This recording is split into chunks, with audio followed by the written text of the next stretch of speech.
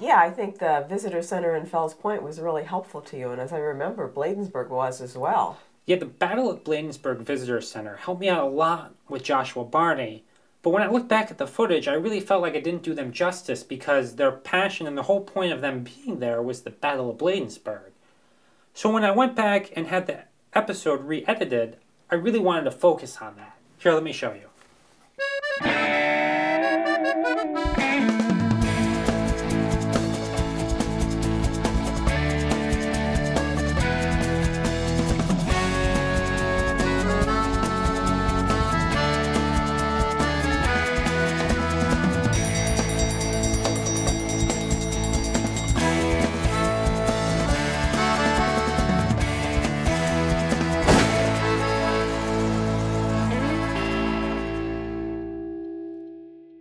This facility here is called the Bladensburg Waterfront Park, and we're part of the Star-Spangled Banner Trail that National Parks supports. And this goes all the way to Baltimore, up and across into the Eastern Shore. It's primarily a Maryland trail, okay? And what we have here in this visitor center is we try to sort of cover the War of 1812, okay, and in particular, what happened right up the river here. Well, I'm dressed like this to tell the story of late 18th century and early 19th century America, and to tell about the Battle of Bladensburg. You know, the militia at the Battle of Bladensburg were composed of common folk who were obligated to be part of the militia. They were poorly trained. They met once a month, and you know, the British could fire 3 rounds out of this thing in a minute. You know, the Americans are lucky if they get one off in a minute, okay? And it's kind of interesting that you dress like this. Do you feel it pulls people in and gets people more interested? Yeah. If you can talk about what it was like and demonstrate different things, what people did, it gets their interest, especially children. Whether famous or infamous, the Battle of Bladensburg took place within sight of where we are right now. 200 years ago, this was 40 feet deep. Oh, wow. And ships came up here. This was a major tobacco port and an inspection port for Maryland for tobacco. The British had not gotten over the loss of the colonies by any means, and had most British military and naval people had a real antipathy towards Americans, okay? They got to Bladensburg around maybe around 12 o'clock, 1 o'clock in the afternoon. Now this is August, and George Bleeg, one of the characters from the 85th, he's a second lieutenant, talks about the heat, and these guys are dressed in their uniform with wool, and tight collars, and men are falling out left and right. There's a lot of stragglers, okay? They get to Bladensburg, and there is 5,000 militia opposing them. Well, unfortunately, those 5,000 men had been marching back and forth because General Widner, he didn't know anything about leading men, okay? It was a political appointment. Right. And so he had heard, oh, they're here, oh, they're there. And so he moved his men. By the time they finally settled in Bladensburg, his men were exhausted, okay?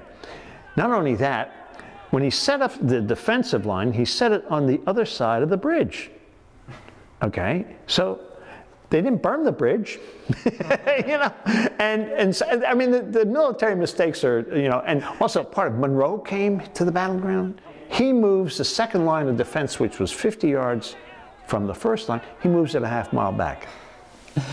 And that's the end of the battle. Yeah. And not only that, when the British attacked, when they first attacked over the bridge, the Americans fired on them and forced them to retreat. But they also had something that really scared the Americans, and that was the Congreve rocket. Now, Congreve rockets, you couldn't hit the broadside of a bomb with a Congreve rocket. You couldn't aim it anywhere. But what it did was so random that it scared the militias who were poorly trained, poorly led, and had really never been in battle before. Okay, so here come these rockets. They're making this whistling sound, okay, and they're coming down, and you don't know where they're going to land. Okay, so they land here, they land there, and when they explode, they kill you. Okay, they do kill you. I mean, they're effective in that respect. Okay, and so the Americans, once the British start employing the Congreve rockets, and the British now proceed forward with vehemence, the Americans run. Now, a lot of the militia were Baltimore militia. So they were out of their home grounds, okay? Okay. And we know what happened when they got to Baltimore and the British got to Baltimore. That was a different story. The British now just captured the cannons that the Americans were originally using that did stop them at the bridge. They've captured these cannons, they've turned them around, and now they're firing at the Americans. Now they've got artillery, okay? So they get to the second line dissolves as well. They proceed up Bladensburg Road. They're coming up the hill, and who's at the top of the hill? This absolutely audacious, bold guy by the name of Joshua Barney, who's around 55 at this point, okay? He had a fleet of barges. These barges were between 50 and 75 feet long, and he had been attacking the British just continuously, and finally they box him up in St. Leonard's Creek, and he realizes that he can't get out of this situation, so he burns his ships and then hauls the cannons all the way from down there all the way to Bladensburg. Okay. And he sets himself up at the top of a hill. Not only did he fire the cannons at, but then he charged the British. He only had 500 men. How many British troops were attacked? About 4,000. These are sailors who know how to fire guns. And they devastate the British, okay? According to George Glee, the British lost 300 men. Okay, the Americans only lost about 26. The British were shocked, so shocked by this, they withdrew. But on his flanks, there was militia guarding him. Once they fled, the wagon with his supplies fled with the militia. Oh, man. So there went his ammunition. So he told his men, retreat. Now they didn't run, they retreated. And he had been wounded. He had a ball in the thigh. So he couldn't move anywhere. When the British get to him, Ross and Cockburn come over to him and they parole him on the spot, saying that if the rest of the soldiers had been what his troop was, they would have lost the battle. Clearly, he said we would have lost. Barney's involvement with the War of 1812 ends with the Battle of Bladensburg. He eventually dies on the thrombosis from the wound in his thigh. I see what you mean. That has entirely different focus. It comes across as being more interesting and doing more justice to the visitor center. I like it.